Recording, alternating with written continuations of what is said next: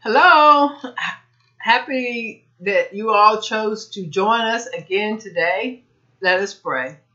Most holy and gracious Father, we come to say thank you. Thank you for bringing us together. Thank you for your word. We pray, Father, that you would open our hearts and minds to receive your fresh. In Jesus' name, amen. So we are continuing on article number 11, the perseverance of saints.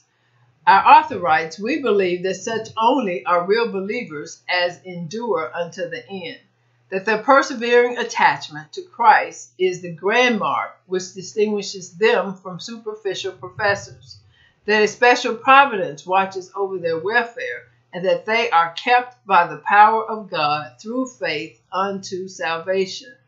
And our main scripture continues to be John the 8th chapter, verses 31 and 32. Which reads, to the Jews who had believed him, Jesus said, if you hold to my teaching, you are really my disciples. Then you will know the truth, and the truth will set you free. And our focus continues to be on the latter part of verse 32, and the truth will set you free. And we'll continue on our third declaration of freedom, which is freedom from discouragement, no frustration, and it's found in Romans the 8th chapter, verses 18 through 30. But again today I will read verses 28 through 30 out of the NIV. It reads, and we know that in all things God worked for the good of those who love him, who have been called according to his purpose. For those God foreknew, he also predestined to be conformed to the likeness of his Son, that he might be the firstborn among many brothers. And those he predestined, he also called. Those he called, he also justified. Those he justified, he also glorified. And so we've said that one of the assurances of God is that he works things out for those who love him. God will overrule and work even through the tragedies caused by sin's presence in the world, to accomplish his purposes in the lives of those who love him and who has responded to his call. We said that should encourage us and give us comfort during difficult times. And that's a great assurance. But as good as the promise is, there is a but. There is a condition. God works all things out for good only to those who love God and who are called according to his purpose. The promise is not for everybody. It can be if everybody loved God, but that is not the case. God only looks after the affairs of the person who loves him. If a person turns his back and walk away from God, how can God look after that person? God is not going to force his care on any of us. He's not going to make mechanical robots out of us and force us to live at his beck and call. That's not love. We must choose to love God, not be made to do so. God wants love that flows from a heart that chooses to love him. The amazing thing is that God has chosen to love us. He is always waiting with arms open wide to receive us. Remember last time I said that we would leave the main road and take what I call the scenic route. So right now, just imagine us turning off the main road to explore how much the Father loves us in John 3:16. But remember, after the scenic route, we will return to the main highway at a future date. So the Message version of John 3:16 says, this is how much God loved the world. He gave his Son, his one and only Son. And this is why, so that no one need to be destroyed. By believing in him, anyone can have a whole and lasting life. God, who is love, actively demonstrated his love through Jesus Christ, his only begotten Son. And through him, he offered salvation to all mankind. Think about that. God loved the whole world. For some, that's a shocking statement, especially when you consider what is meant by the whole world. God loves everybody, every person, not just the good, upstanding religious folk. God loves the despicable. He loves the murderer, the immoral person, the bitter person, the vengeful, the wife beater, the child abuser, the prostitute, the thief, the alcoholic, the street person, the oppressor, the person who've had an abortion, the person who performed the abortion. God loves the unloving, the unlovable, the stubborn, the selfish, the greedy, the spiteful, the vengeful, the believer, and the unbeliever. He loves you and he loves me. And the list could go on and on and on. God's love is not based on us loving him. The basis of God's love is his nature. God is love. Therefore, he loves. He acts love. He demonstrates love. And he shows his love. Again, the Message version of John 3:16 says, "This is how much God loved the world. He gave his only Son.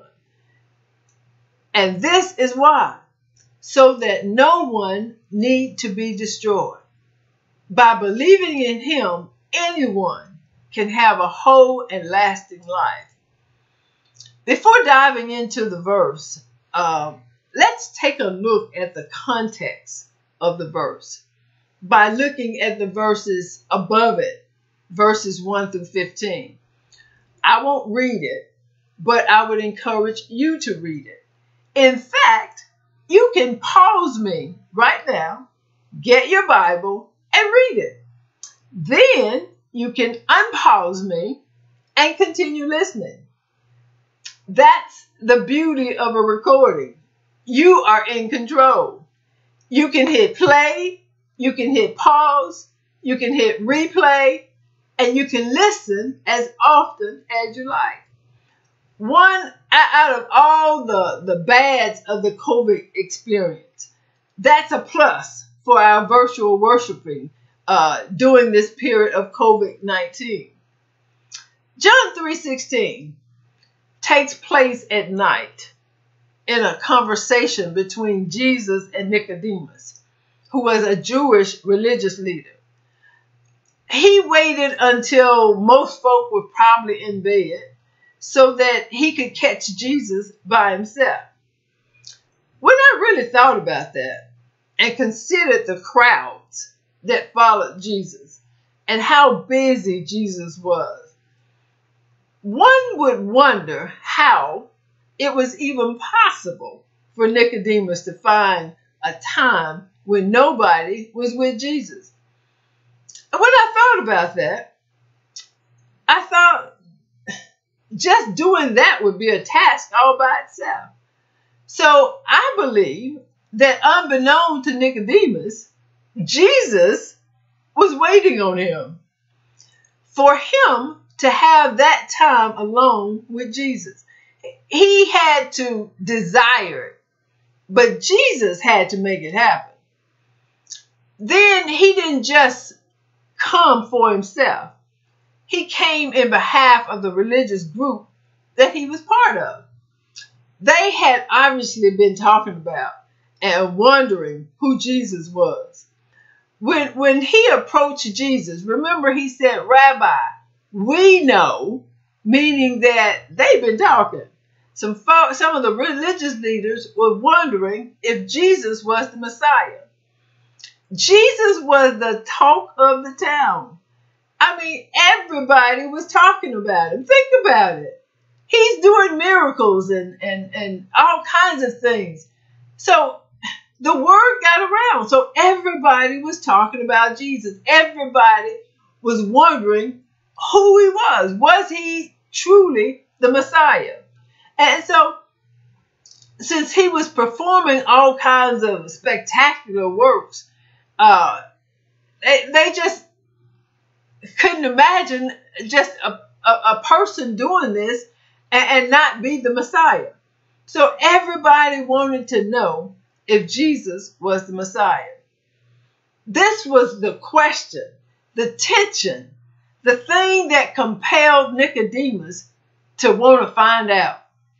So he, fearing the other leaders who opposed Jesus, came at night seeking answers. Note that he only acknowledged Jesus as a teacher from God. He and the folk he had been talking to knew that only a man from God could do the miracles that Jesus was doing. In essence, Nicodemus was asking Jesus, just who are you? The miracles show that God is with you, but the tension felt was because Jesus was claiming to be the Messiah, the Son of God. And Nicodemus wanted to know, are you really the Messiah? Now Jesus, being Jesus, saw through the heart of Nicodemus. He saw that he was searching. And that's the amazing thing about Christ. The heart that searches for him, he will allow himself to be found. If you look for him, you will find him. I am always amazed at the conversation between Jesus and Nicodemus. While Nicodemus is trying to be tactful, you know how we do, trying to ease into the conversation, Jesus goes straight to the heart of the matter.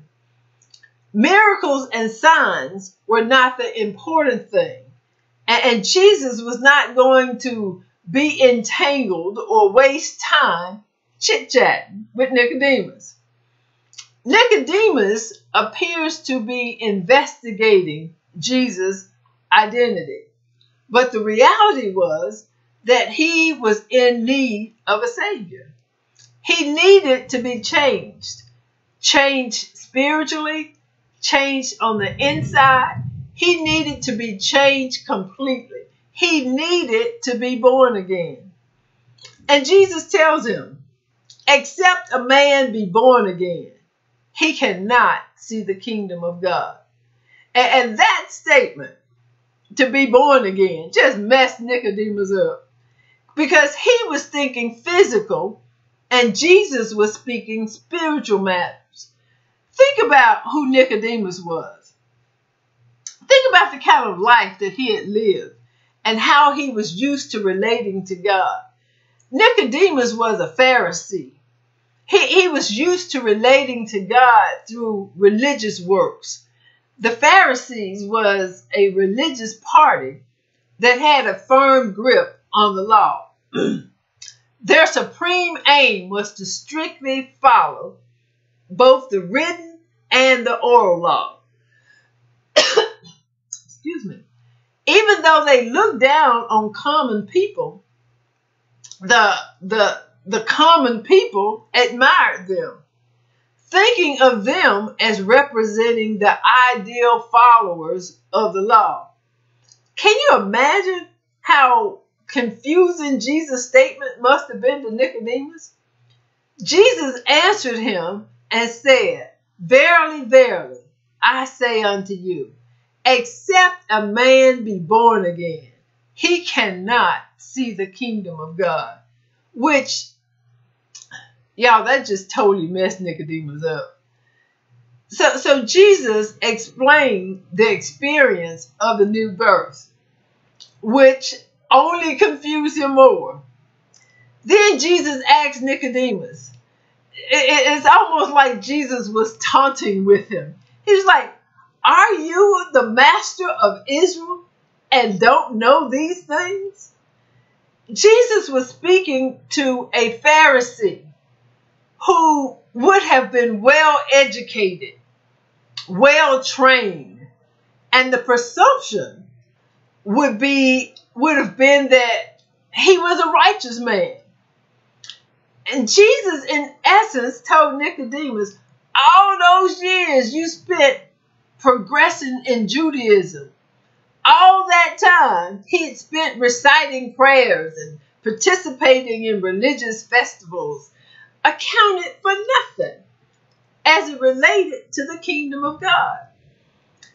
All that stuff may have laid a foundation for truth, but all of his knowledge of the law didn't have the strength to save him.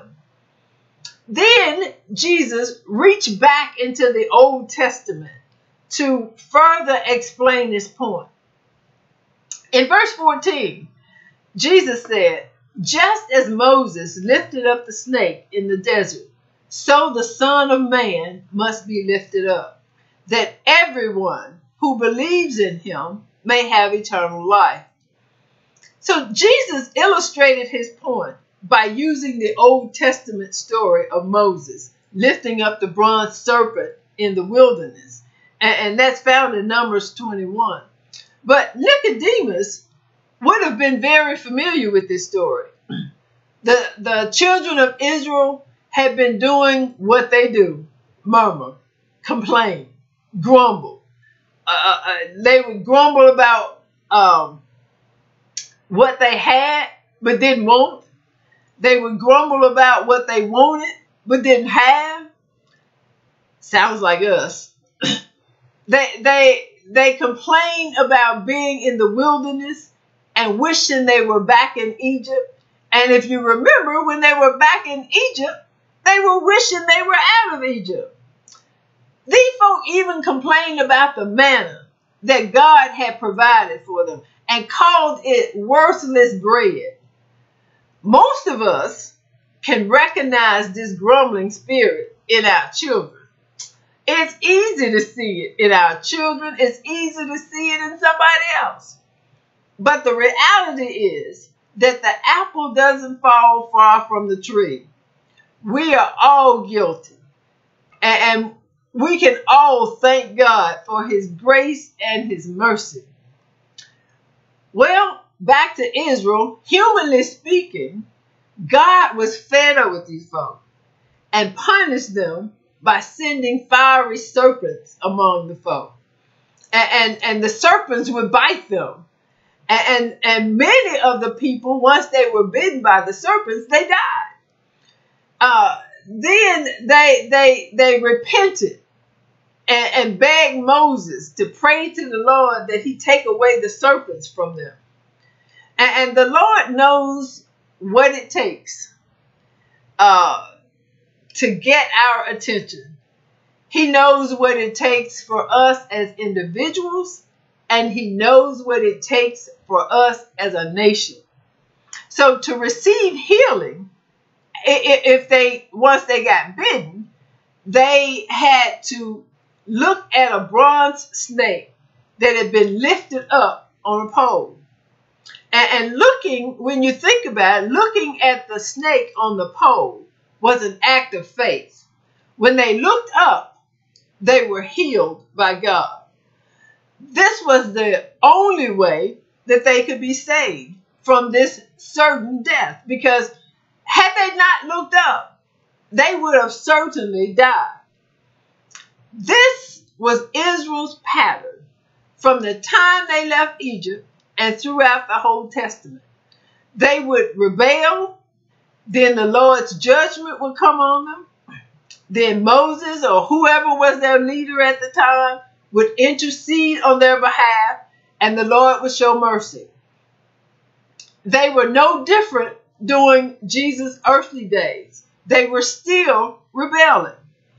And surprisingly so, it's no different during our days.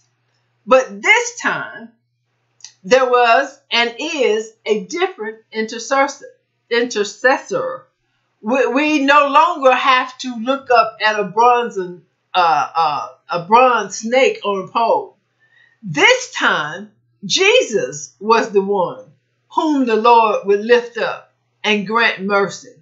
The brazen serpent was lifted up, was like the poisonous snakes, but without the sting.